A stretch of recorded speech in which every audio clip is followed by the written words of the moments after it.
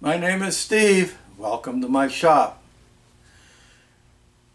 Before I go into the description of this video, I just want to thank all my subscribers, and particularly the new subscribers that have come in, because as of the time that you view this video, I will have hit 3,500 subscribers, and I think that that is just absolutely fantastic.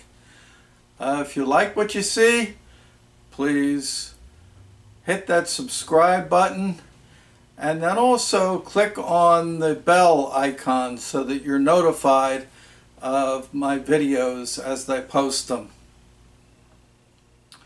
This video is one that I actually was not going to do, but I hinted at it, and I got a couple of people that asked, well, couldn't I just show a couple of the machining operations? The nature of this project is a small production run.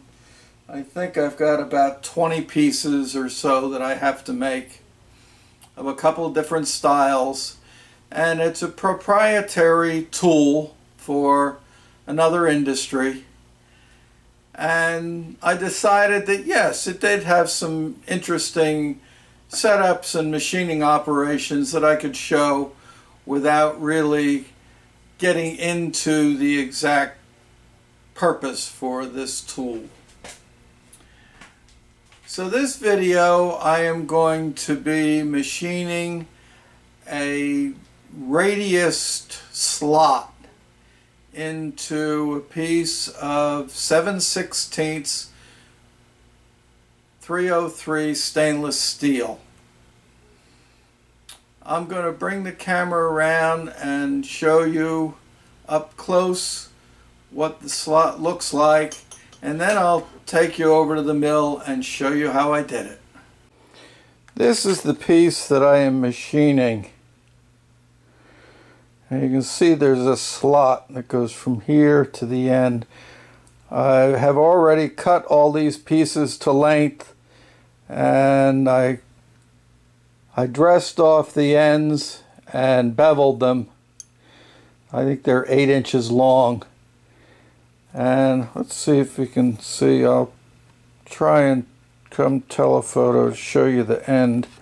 See, there's a little radius in there, and that's an 1/8 inch radius. So I have a 1/4 inch end mill that I'm going to use. Ideally, this would be a perfect job for my new horizontal mill, and I actually have the cutter for it, but I do not have it set up yet. So anyway, this piece is going to get the other end machined also, and I'll show that setup and the machining in a separate video. So I'm going to take you over to the mill, show you how I set this up, and show you how I machined it. And that fits in this handle, and there's a pin in the handle that it registers with, and that slides in and out. If it's not registered, it won't go in. And I'm making 9 of these in this lot.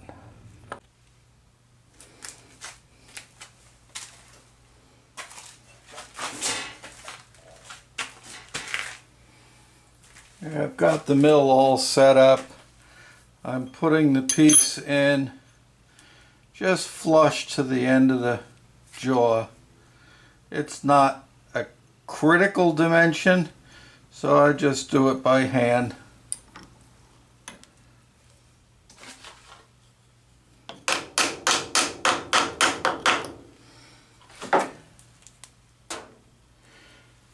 I've got the vise marked down here, which is the end of the cut. Like I said, this is not a critical dimension. If it's within a 1/16 of an inch, 1/8 of an inch, that's just fine. So I've got it marked. I've got my 1/4 inch ball end mill, which is an 1/8 inch radius, mounted.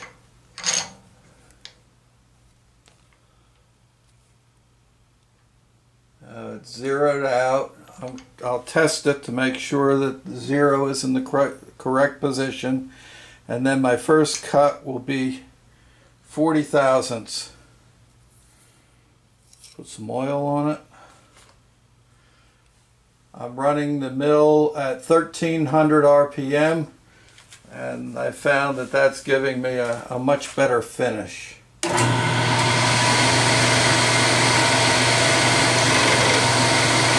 Okay, I'm just touching.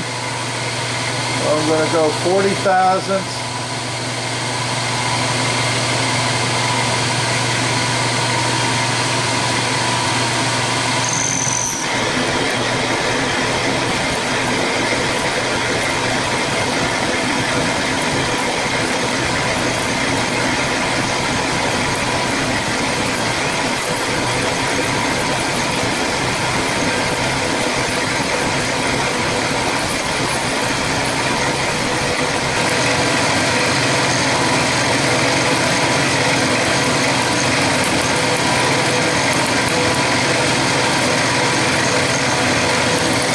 Up to my mark. I'll take the chips out, re-oil it, and the return trip is a spring pass. I can go a little faster, but it's still cutting.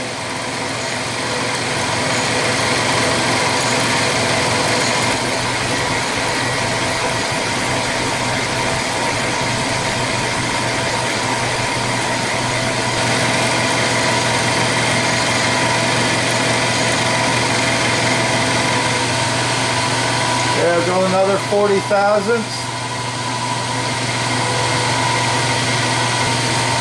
On this pass, I'm taking off a little more material, so I go a little slower on the feed.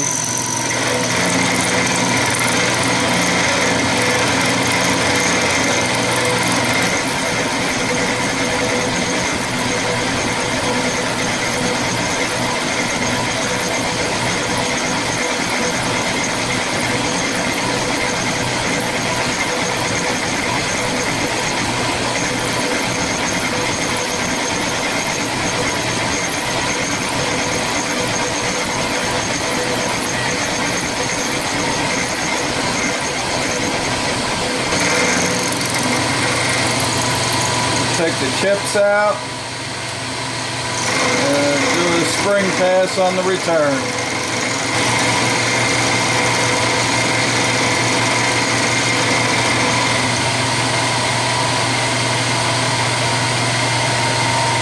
Okay, this is the semi-finished cut of 10 thousandths.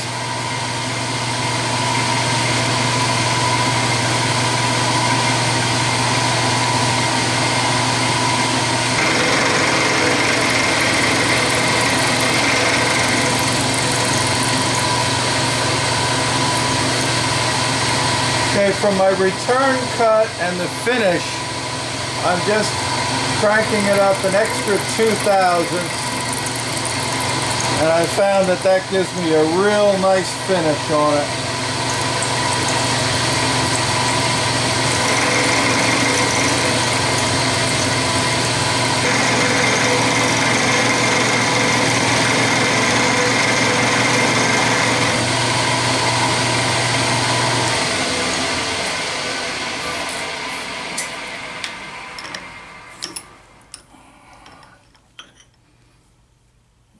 Okay.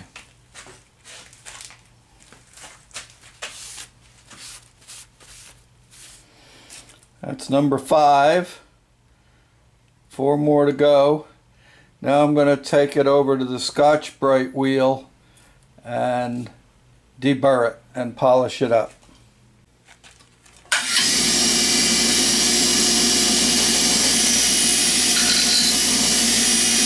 I'm deburring it with the Scotch-Brite wheel.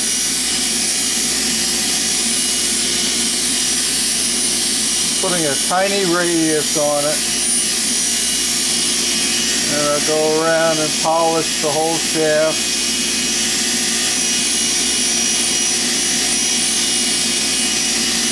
I'm only polishing the section where I machined it, because the next operation I'll be putting it in the lathe and I'll polish off the other end then.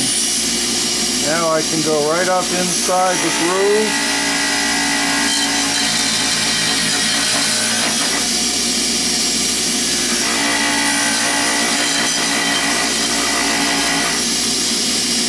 And that gets rid of the machine mark. So let's go try it in the handle, see if it fits. Okay, just wipe it off. There's the groove.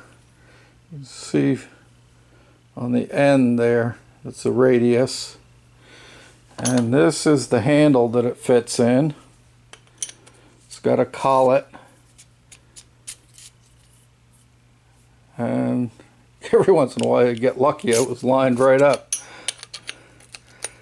There's a pin in there that it lines up with. It fits perfect. So let's finish the other 4. Here are all 9 of them ready to go and ready to machine the other end. Now I also have, I'm going to show you in the next shot.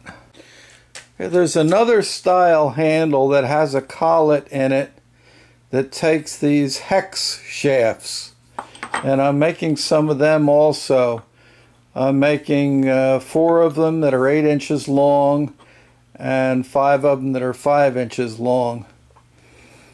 And all of these get the other end with the same treatment, and it gets a proprietary taper turned on it, and then I have to drill and tap the ends to hold on another piece, a head that actually goes onto it. I was just looking to see if I had a handle for this style, but I don't. Not that it's that important. And so the next video will cover turning the tapers, setting up the lathe to turn the tapers, and I'll be turning the tapers on all of these.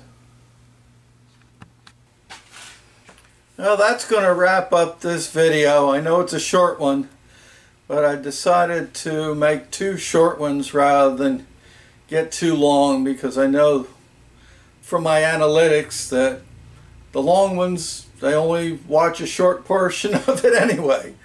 So thank you for viewing this video. I hope you've enjoyed it.